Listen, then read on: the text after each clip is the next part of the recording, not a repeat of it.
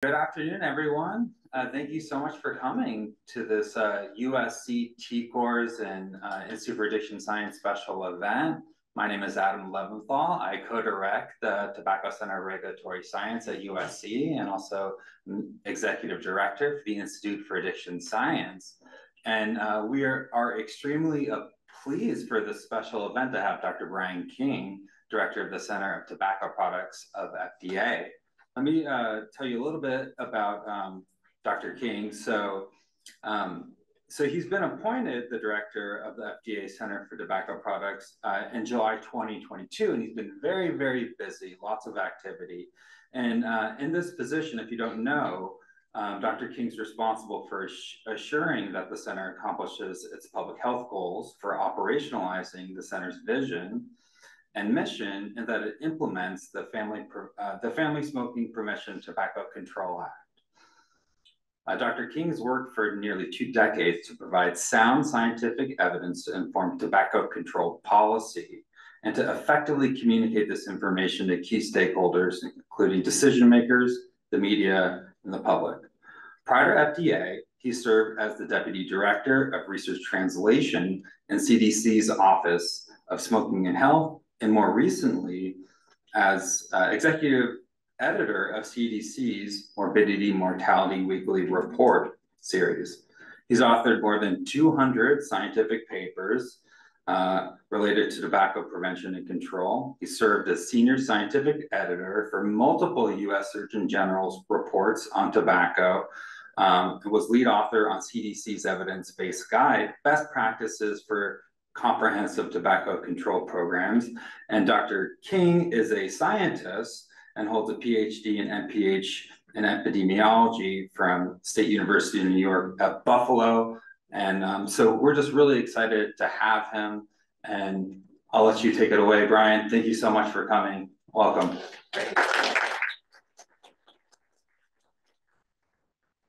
Thank you, Adam. I appreciate that introduction. I will add that it's all true, and I did it before my first colonoscopy, so you can add that to the next intro. So lovely to see you all. We've had a lot of great meetings already with folks this morning, and I know there's several in the afternoon. It's always a thrill to meet with folks who are doing great scientists. As a scientist myself, I appreciate all the important work that you all are doing, and seeing what's to come as well is even more exciting for me. So I'm not a big fan of death by PowerPoint. So I'm going to aim to talk for about 30, 35 minutes. So we're going to have at least half the time for Q&A. So please save those questions. I know we got a lot of folks online as well. So appreciate, I'm sure there's a mechanism there to funnel those questions, but I look forward to some constructive dialogue with folks.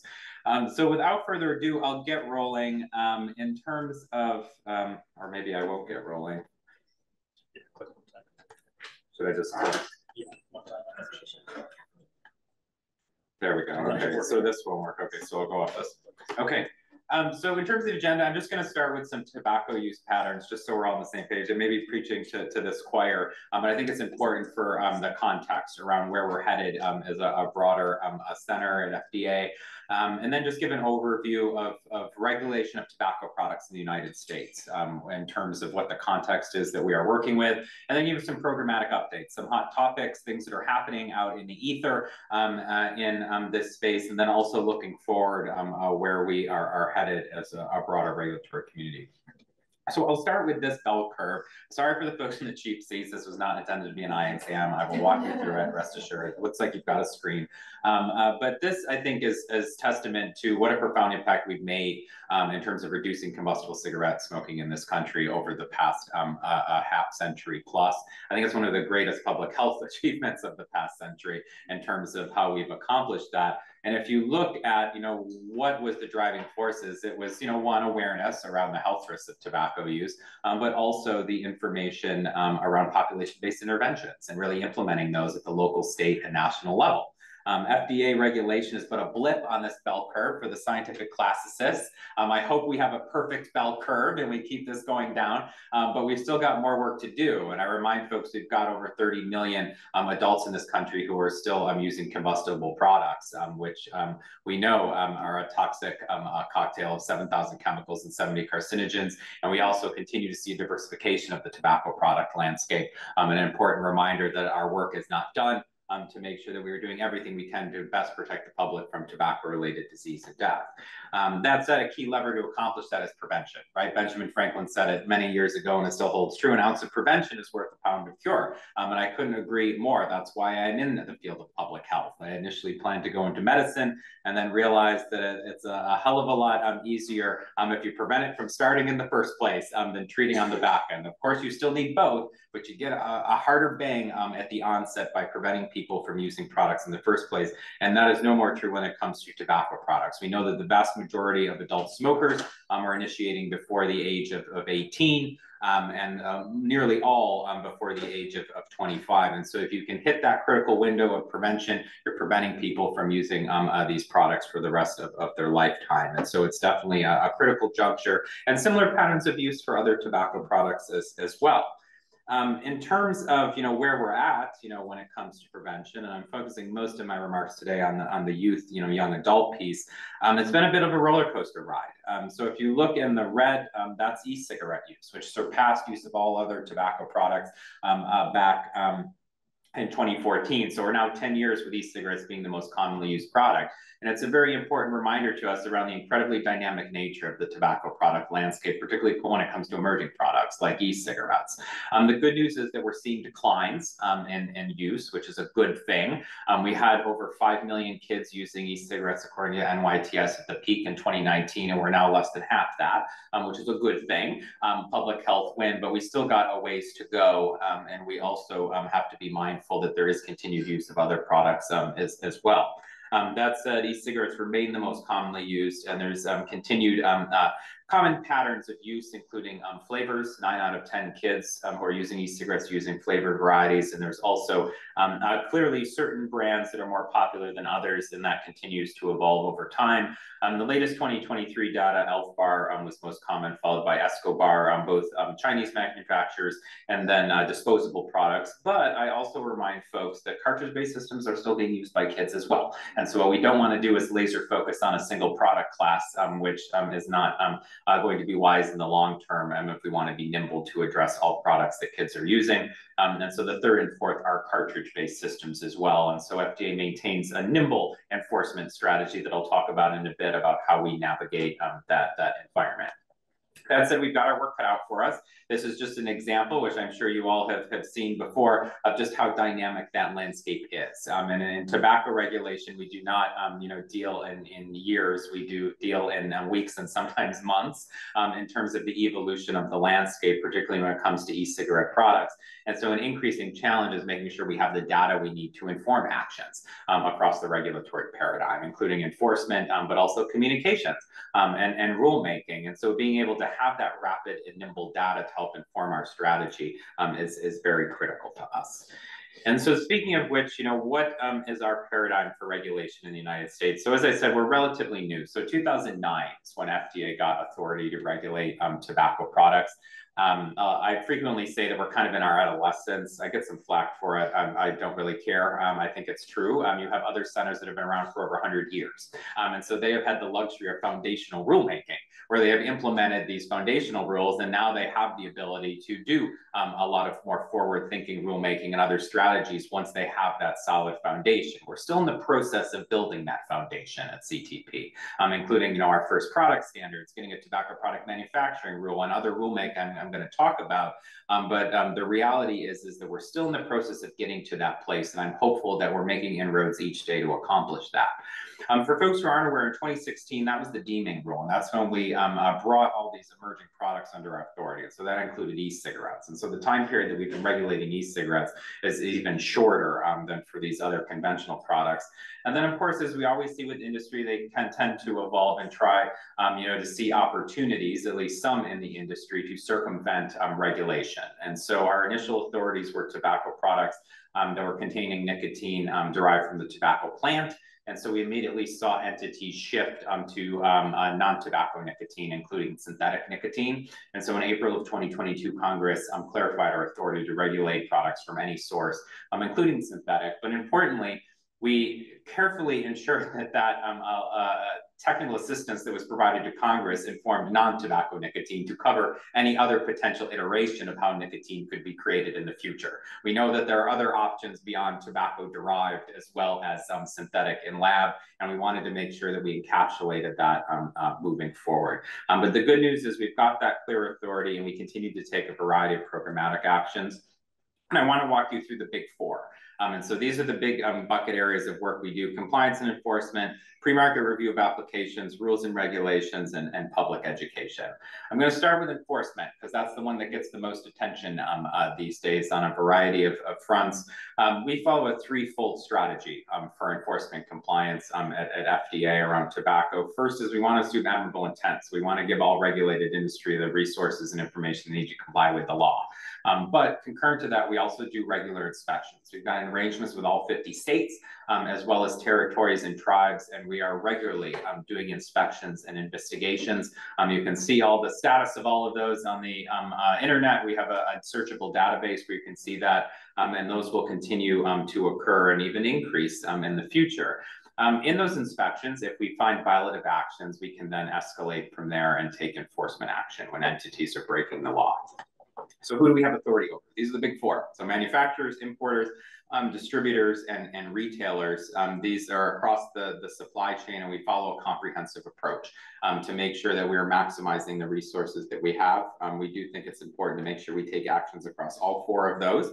Of course, it's easier higher up in the supply chain when you're dealing with single manufacturers and importers, but we also want to make sure that we do have a presence across the entire supply chain, and indeed we have. Since the inception of the center. These are our metrics in terms of online investigations. We've done over 1,300.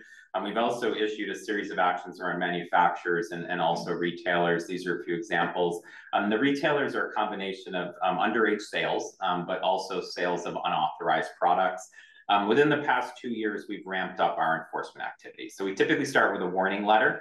There's a misperception that the warning letters don't work. We actually see the majority of people who get the warning letters do comply, but we can't always tell you what they did because sometimes there's confidential company information. And so just because you're not seeing a response doesn't mean that it's not happening.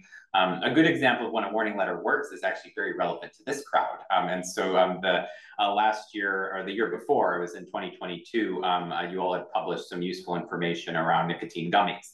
And there was a lot of attention around it. We also got intelligence from other sources, including from clinical spheres around concerns over these products. And we issued a warning letter to an online manufacturer. Within hours of issuing that warning letter, they were shut down. And frequently we do see that when we do issue warning letters, but it's not all the time. And in that case, we can escalate. And more recently, we have escalated. So we've issued the first civil money penalties against e-cigarette manufacturers. We've issued the first injunctions against e-cigarette manufacturers in coordination with the U.S. Department of Justice. We've also issued the first civil money penalties against retailers for the maximum amount of $20,000. And we're working on a new guidance to ramp it up even further. Statutorily, we can go up to $1 million. And so the goal is to get those fines as high as possible so that people are no longer selling violative products. And so we've had a lot of activity, as I've noted. Typically, we start with the warning letter, and then we can escalate from there. And so we've had a series of blitzes among retailers, beginning with last summer, and we do this on a monthly basis now. And so we're out there in the ether across many states, making sure that we are continuing to do the reinvestigations and issue the civil money penalties. And they are working. We are seeing the impact. Again, we can't always say what's happening on the back end, but I will tell you that the majority of entities that receive these comply, and if they don't, we're going to come back in and we're going to find them even more next time. And that's the goal of our enforcement strategy and continued efforts. In terms of where we're prioritizing our efforts, it's primarily youth appealing products. And so, you know, for e-cigarettes right now, it's disposable flavored varieties. But as I noted before, we're not putting all our eggs in one basket. We want to be nimble and be mindful that it can change very quickly. These are some egregious examples where we issued warning letters against manufacturers. At FDA, we do acknowledge there is a continuum of risk of products, and if an adult smoker were to use an e-cigarette to transition fully from a cigarette, it would be a net benefit to the individual. We know there are some people that are transitioning completely. That said, it's a very hard sell for me that you need SpongeBob SquarePants emblazoned across the product in order to successfully do so. These are egregious examples, and we're doing what we can to make sure these are off of the market, in addition to the other products that are heavily used by kids, namely disposable flavored varieties that are not authorized. But it's not just e-cigarettes. We also take action across the tobacco product landscape. We recently took actions against ZYN, and this included routine inspections we've done for retailers in terms of underage sales for these products across the country. And then we also did issue warning letters as well to online retailers for unauthorized products. And so these are just a few examples of what's coming, and there's definitely will be more. If you get a warning letter, there's likelihood of reinspection. And so we're committed to using the full scope of our authority across all products that kids are using, or that could potentially be very appealing to kids in the future. And we want to be making sure that we're proactive in staving off any repeats of the situation that we saw in this country, particularly the 2017 spike in e-cigarette use among kids. But as I noted, we also can take other actions and more severe, and we've started to do that, including the civil money penalties and the injunctions. One thing that I think people don't know is FDA doesn't have independent litigation authority. And so what that means is that, you know, I can't willy-nilly do whatever I please and expect the lawyers at FDA to be able to defend me in court. We need to work with DOJ to do that. And so what that means is that we also have to coordinate with them in terms of where we pick our battles. And so with limited resources, you have to maximize the opportunity and to get the greatest public health impact. And so that's why we're really focusing on these high youth appealing products with our resources, including these civil money penalties, the injunctions, and the actions that we are taking.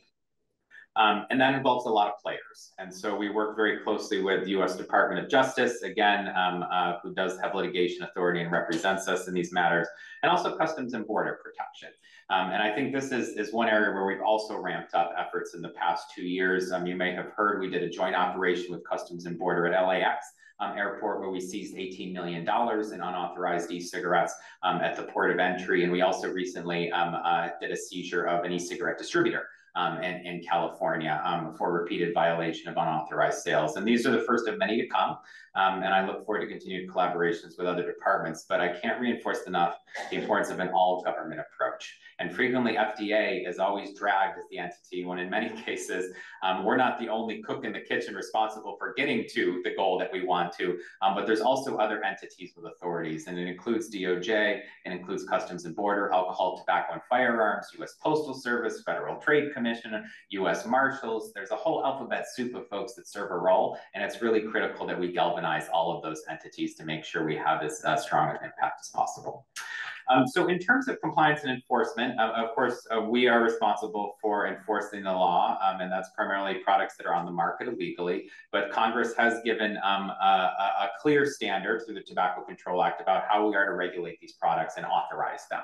FDA does not approve tobacco products, because we know every tobacco product has risk.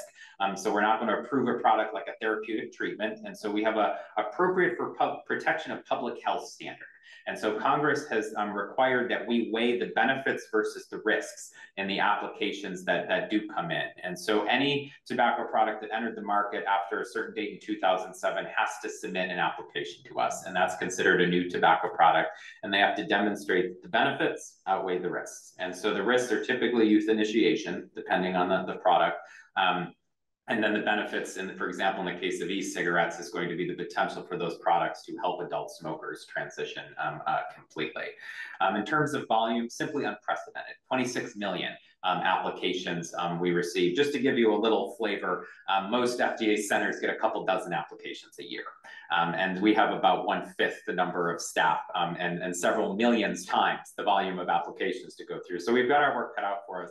But we've taken action on 99% of applications. We have authorized 23 e-cigarettes to date. I'll say there will be more authorizations, But at present, these are the ones that met the public health standard. It is doable, but you got to bring the science to demonstrate that you've met that standard. Millions have not received that authorization, but there's ample opportunities as part of the application process, including through the issuance of deficiency letters with working with companies to provide that information. And there's ultimately opportunity, even if there's a marketing denial order, to resubmit with information to ensure that companies are giving us the science that we need to make fully informed decisions.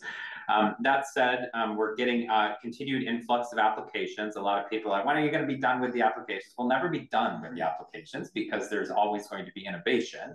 And so people are going to continue to be submitting new applications, but our goal is to get within the 180-day statutory deadline that Congress required. And I'm hopeful we're going to get there, but we've got to get through the bolus of 26 million applications first. And that also includes another million applications through synthetic products, which I inherited a few days upon my arrival in this position. And I remember doing the math, the calculation at the time, and Congress wanted us to get it done in 60 days.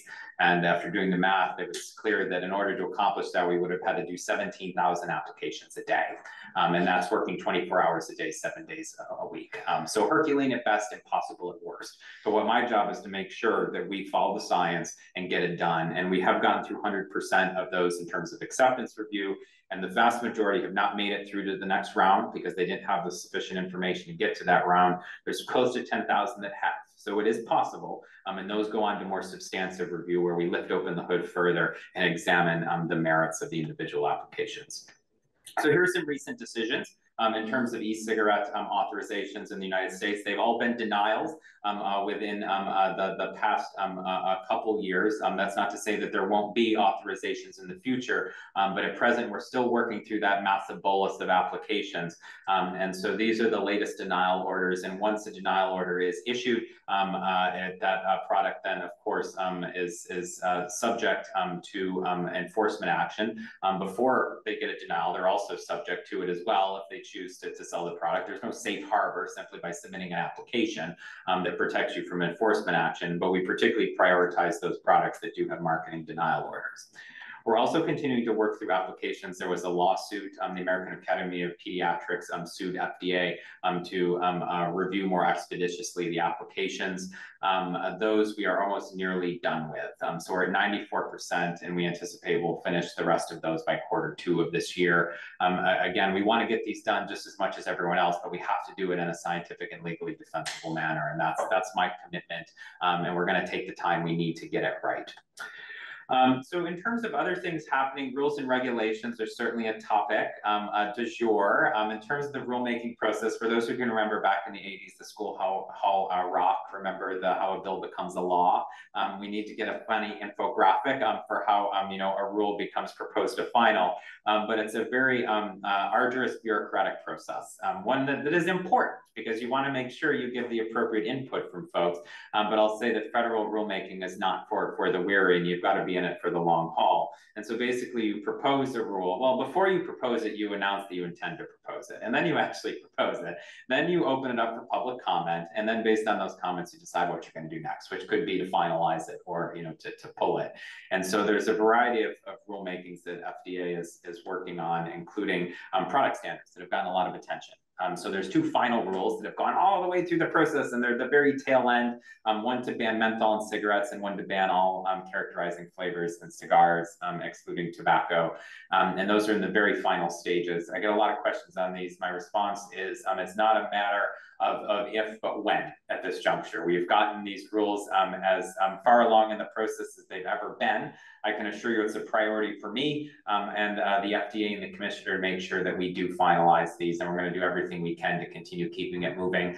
We've been working tirelessly over the past 2 years and many years before that to get to these juncture, and I remain hopeful. And so they'll continue to be a priority until they are finalized. We're also working on a proposed rule to cap nicotine in cigarettes and certain other combustible products. This has been an endgame strategy in the tobacco control community for decades. Would be monumental to protect public health. And if folks want to talk about a harm reduction strategy, talk about this. Very effective if we want to reduce risk among the population. And so we intend to propose that after the menthol and flavored policies are finalized. But this isn't the only type of rules we do. We also do tobacco product manufacturing standards is another good example of another one. You know, Tobacco 21 is another example, working on finalizing that rule. And these are important, again, as that foundational strategy to give us that structure that we can then build upon. Once you have these ground level requirements in place, you can then build from there in terms of requirements for manufacturers and others. So the last area I want to touch on is public education, and this is really important. I know we've got some folks that are working in comms and other areas, including social media with this shop, and this is an important component of FDA's portfolio.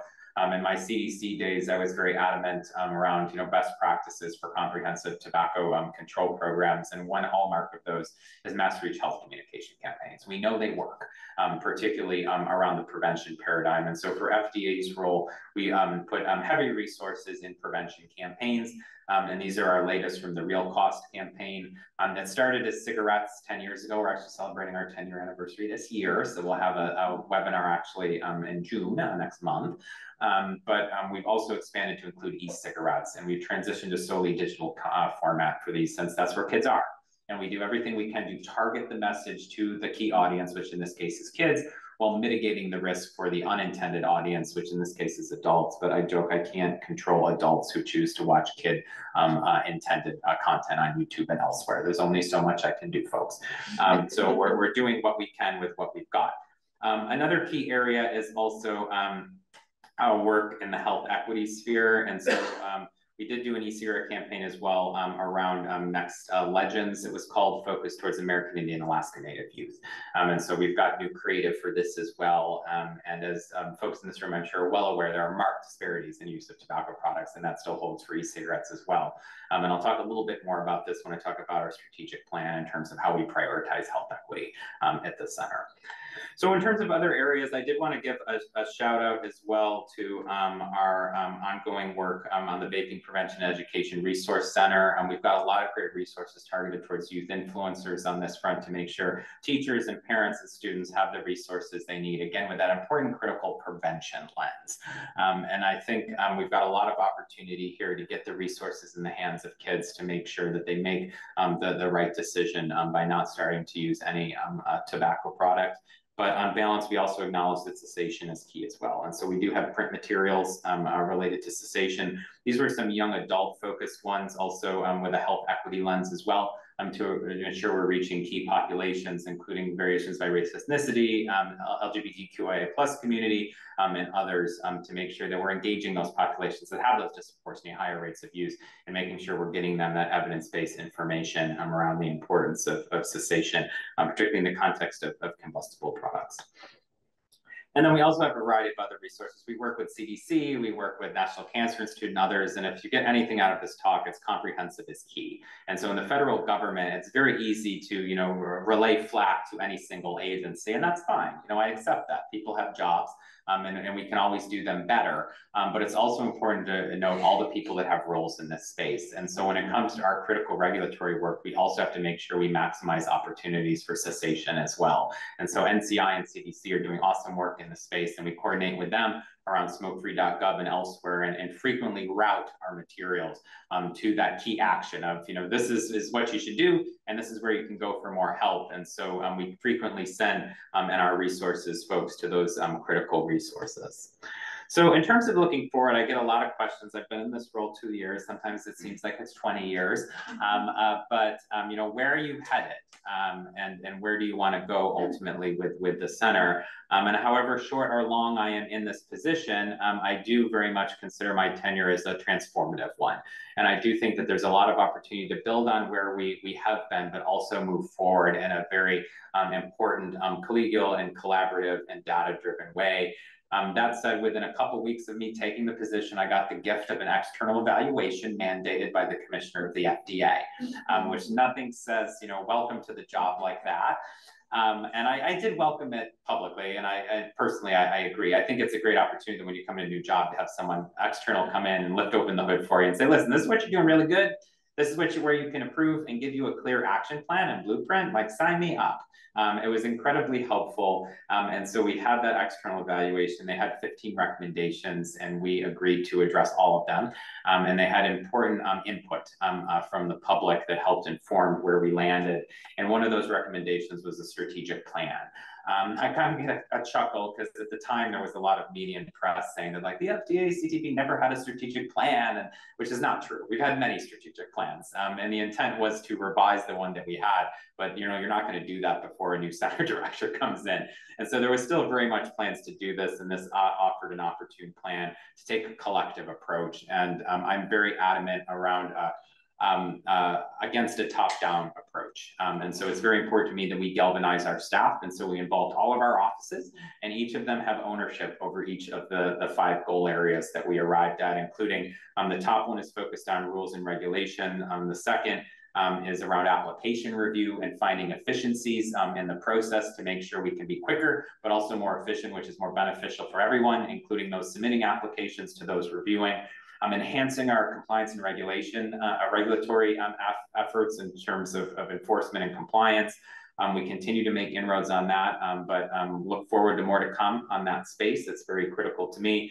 Enhancing knowledge and understanding of risks associated with tobacco product use. This one is very important. It's multifold. It's prevention in terms of particularly youth initiation and cessation as well. But FDA also does acknowledge the continuum of risk and educating adult smokers about the risks of tobacco products to make informed decisions. Of course, we want people to go to the FDA-approved therapeutics first, but we also acknowledge that there are some adults that are using e-cigarettes. It's important that we give them the information that, hey, if you're going to use this product, you got to transition completely. And prolonged periods of dual use are not going to give you any benefit. And the end goal should be to quit completely. And so giving that information to key folks in a very data-driven and systematic way is something that we're working to better understand and to get the right information. And so we recently had an announcement of funding in coordination with NIH to get the information around what's the best message to relay to adult smokers. And 2, how do we deliver it? And 3, how do we minimize impact on the unintended populations, including youth? And so what we don't want to do is come out with some mass campaign or any other activity without knowing what the implications are. And so we're working to create the necessary studies, build the science, understand the implications of any messaging, and then go from there in terms of what that science shows, which is what we've always done with our prevention campaigns for years. So across all of these strategies, we have some cross-cutting themes. And these were actually the 4 pillars when I came into office. I kind of championed 4 things, and then somehow they ended up in the actual strategic plan as well. And I think the public thrived off of just having a structure, and it helped. And then we ultimately landed at these as the cross-cutting themes after all the feedback from everyone in the process. And so I'm pleased as punch, but it certainly wasn't something I mandated. It was very much an organic approach. But 1, strong, robust science. I'm the first scientist in this role. We had a medical doctor, a lawyer, and now I'm the scientist. I'm sure there's a funny joke about us walking into a bar together. But I adore both of them, Buffer and Mitch, and get along with them very well. And they built a strong foundation that I'm proud to have taken over the helm of. But I think on the science front, it's critically important that we maintain the integrity of our scientific approach.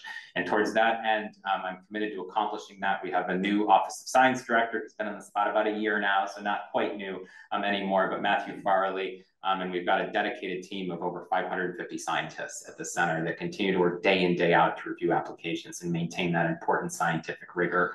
I know there's a lot of talk out in the ether around things that happen, frequently suggestions that I've somehow overridden decisions. I can tell you that there has never been an override of a tobacco product application by any center director, including myself. But we certainly have scientific discussions, and that's important. That's part of the process. That's how science works, where you look at the science you have before, you collectively engage with colleagues and qualified scientists, and you have a discussion around the merits of that science. And that's exactly what we do. And that happens in multiple levels, but ultimately the Office of Science makes the decision and the comprehensive review by a cadre of scientists. Any given application is touched by dozens of scientists with qualifications from epidemiology to social science, to toxicology, to medicine. It's a vast array of disciplines to inform where we land. The second area is health equity. I've been very vocal that I think we've been wholly deficient on this issue for many years in the broader field of public health. And the time is now to take action. We cannot be dancing in the streets around overall declines in combustible cigarette smoking without acknowledging that we are leaving people behind.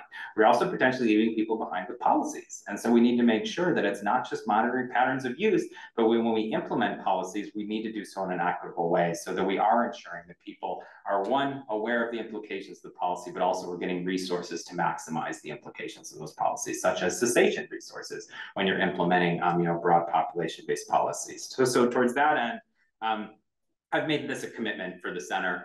We've hired the first ever senior advisor for health equity at CTP. It's the first center level health equity advisor in all of FDA. I hope more people follow suit.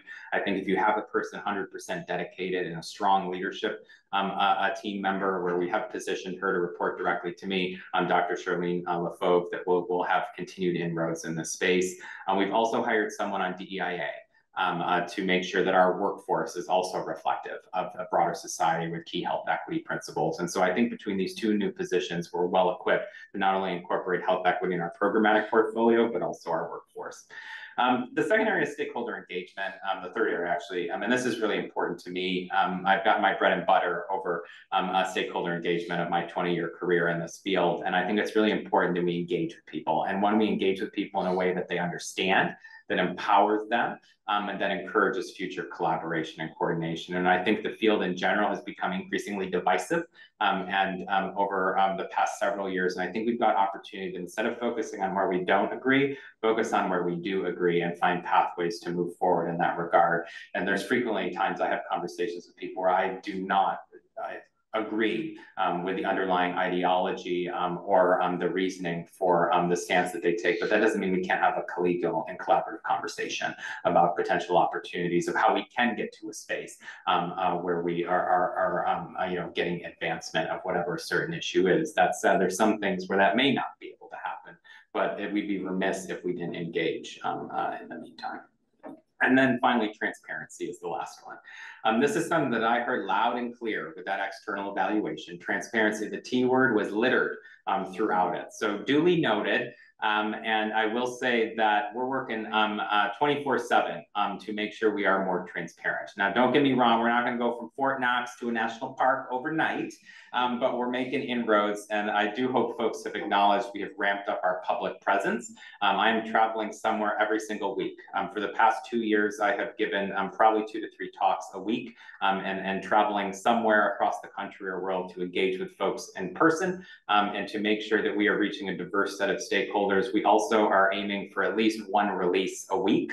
And so you've probably seen enhanced messaging from the agency. We're also revamping our web content as well. When I first came on, it was very clear to me.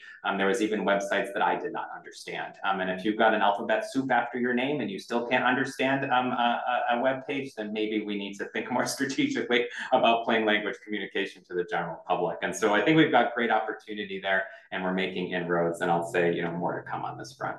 So wrapping it up, how can you help? What can you do? So expand the education efforts. We've got a lot of great resources. You can amplify that on social media and the important work you do in engaging with the public and community. You can collect data to inform our efforts. There's a lot of great opportunities for folks to evaluate things that are happening at the local and state level that will help inform what can happen at the federal level. And that's been the hallmark of tobacco control for decades, if you think about it. Taxation in the 90s, smoke-free in the 2000s, age of sale in the 2010s, flavored policies in the 2020s. That's all galvanized from the local state, to the federal level. And so it's something can be said for the importance of that work. And so the great work you're doing in California and elsewhere definitely helps inform actions in other states, but also at the federal level. You can also participate in rulemaking. So anytime we do a rule, we open up for public comment, even if we do a guidance. And so I encourage folks to do that. You don't have to be a big organization. You can be an individual and submit comments as well. And we value that. And we read every single one. In menthol and flavored cigar, we got 250,000 of them. So I got a lot of flack for why aren't you moving faster? We were working very expeditiously, and many vacations and holidays and evenings were missed, but 250,000 comments is a lot, and you have to respond to every single one of them. And it's not me, Tarzan, you, Jane response. It's a very scientifically dense and coordinated response. And so we work very diligently to do that, but we can't review what we don't have. And so I encourage folks to participate.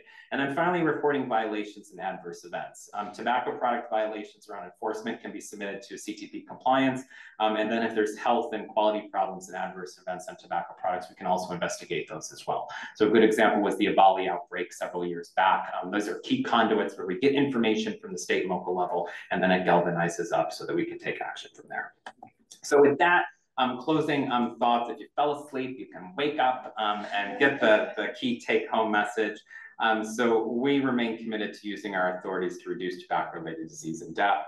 And we do that through a variety of programmatic efforts. Those 4 big buckets are the main ones. And I will say that the research community serves a critical role in informing all of those efforts. We are a data-driven public health regulatory agency. And so we need data as part of that algorithm to make sure we inform the work that we're doing. And that comes from a variety of sources. It comes from applicants and their applications, but it also comes from broader society and the science that's out there in the ether to inform everything from our rules, but also to enforcement and compliance efforts. And so I encourage more of that and continue to put that in your thinking cap when you're doing your study. You don't want a scientific shelf piece. Before you even start the study, think of one, why am I doing the study? What is the end goal? What do I want to accomplish? And make sure that you do the analysis, of course. You're not going to modify the data, but craft the data in the presentation and tell the story in a way that can actually be used to affect change. And so simply putting a study together as a vanity project is not going to be effective to move the needle for action. And so I strongly encourage folks to think through that paradigm of, what would the story be on the New York Times with this study? What do I want to tell the public about what they can do with this actual data? And that's the type of stuff that's really going to help move the needle forward on important work we do around tobacco regulation. So with that, I will close my bureaucratic mouthpiece and end with all of this contact information. Contrary to popular belief, I am not on the other end of these social media streams. You'd be surprised the messages we get from people. And I also lament that for folks who knew me at CDC, I had a famous email address. My middle initial is A, so it was B-A King, so baking@cdc.gov. And so I used to get recipes, I used to get questions about salmonella and cookie dough, you name it. So I don't know where people are sending that now, but I am not showcasing my broad FDA address, but we've got a cadre of excellent stellar folks, over 1,100 staff at CTP that are working tirelessly to help protect this country from tobacco-related disease and death.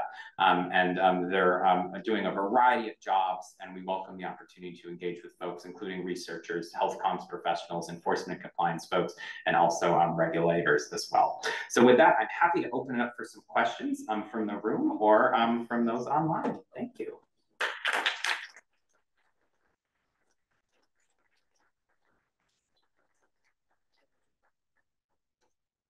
Okay, got some good hands up already.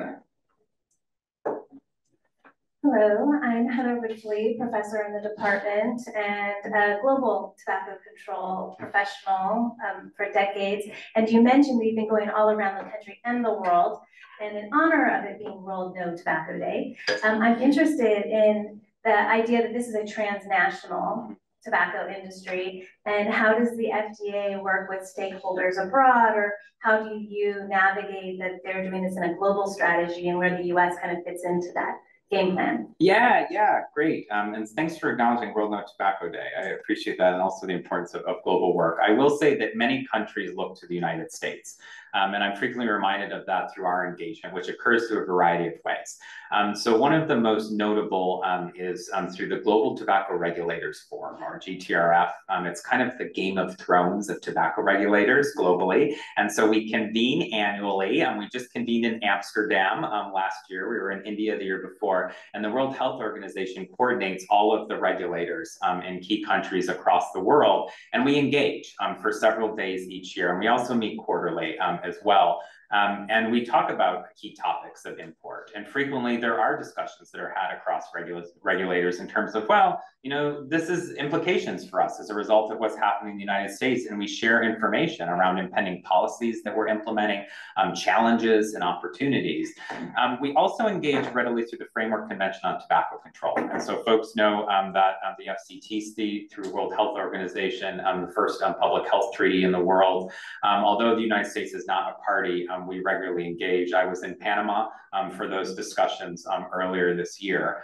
We also regularly engage with the World Health Organization as well and coordinate with them very closely in terms of information sharing and various expert panels and meetings throughout the year. And that's the key conduit in terms of our engagement with other countries, as the World Health Organization is frequently convening people, and then we participate in that regard. We also do one-offs. And so I frequently meet with colleagues from other countries. My calendar is public, so I can tell you this happened, but I just recently met with my colleagues from Canada, and it happens frequently with other countries as well, where we information share. We talk about challenges and opportunities, and also make sure that we provide sufficient information for impending or subsequent strategies. And so it's happening at a variety of levels. I will say that there's also opportunity for revived engagement as well, particularly as we see more countries starting to implement the necessary components of FCTC. And there's definitely a need for those higher income countries to engage more closely with low and middle income so that they get those best practices and learnings to prevent what I'll say was sometimes some of the hiccups that other countries that were further along the continuum have experienced. Hi, Jeff Carrington-Kremitz. I'm an associate professor here at USC. So the FDA has done some really excellent work in terms of their campaigns to prevent initiation among young people. And you mentioned also that we also need to work on cessation, and there have been great campaigns to work on cessation. But there's sort of this middle part, right, in between when kids initiate and try a product for the first time, or they try once or twice, and between that and getting to the point where they're actually like, oh no, I'm addicted, I need to actually stop. So I wonder if there's been much discussion about what we can do to sort of prevent the escalation and use, right? That in between point, not kids have already tried a product. How can we prevent them from continuing to try and getting to the point where they actually then need to feel like they need to stop? Yeah. So it's a great point, and it's one where I think there's definitely opportunity. With the federal government, we follow a complementary yet distinct approach. And so on the campaign front, I'll say that the cessation paradigm has been primarily among CDC with tips from former smokers, and then FDA has primarily been the prevention paradigm. That said, for our part, we do look at the continuum in terms of our planning around our campaigns. And so we have a multi-tiered scientific approach where we do first qualitative testing, identify underlying themes, which could include, youth that are in that susceptibility window from, maybe they've tried and experimented and haven't transitioned. And then looking importantly at the next step of, okay, now let's start to evaluate these actual messages and see how they do, and then create a full-fledged campaign. And so I'll say that it's something that we've certainly looked at. We do tend to see some benefit for everyone. In terms of the prevention message still applies for those that were experimenters and haven't transitioned. And so we want to be careful that, do you need a separate campaign just to target this population, or do you get net benefit from the overall approach that would be more generalized? And so I'll say that we welcome additional science in this space. And if there are distinct characteristics of that population, and we have research to demonstrate that, we could inform the qualitative work to make sure we test it. And then in turn, it turns up in the final, ads that see the limelight. But I think it's a great point and a good reminder in everything we do about being mindful of the continuum and the fact that, frequently for kids, especially, we focus on only the ones that are using them frequently. But I'll say, remember, all frequent users were at one point intermittent users, and at one point they were never users. And so let's try to cut it off when it comes to kids as early as possible. And if you've got a message or a demographic to do that most effectively, I think that's a critical area where, we could use a data-driven approach to accomplish that if it warranted it based on the science. Thank you. Yeah.